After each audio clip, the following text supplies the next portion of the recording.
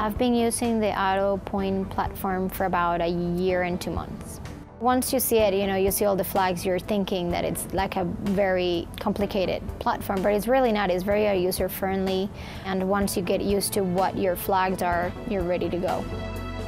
When the AutoPoint comes back with some caution, which is yellow, and the fail that it's red, we just have to explain to the customer what's actually happening with our vehicle, what the procedure is.